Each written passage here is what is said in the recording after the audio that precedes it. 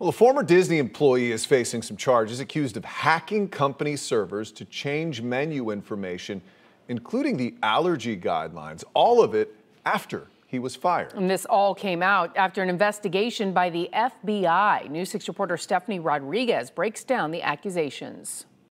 After a Winter Garden man's, quote, contentious termination from Disney, he allegedly accessed company servers to alter food menus. The criminal complaint alleges the attacks began as more benign, with changes to the fonts on the menu and adding profanity. Investigators say they quickly escalated, with this person changing the allergen information on the menus, saying that items were safe for people with peanut allergies when they could in fact be deadly. The impacted menus were identified by Disney before going to restaurants, but it's estimated he caused at least $150,000 in damages. A search warrant discovered a folder with the personal information of former co-workers. It's believed he used that information to briefly show up at one person's home.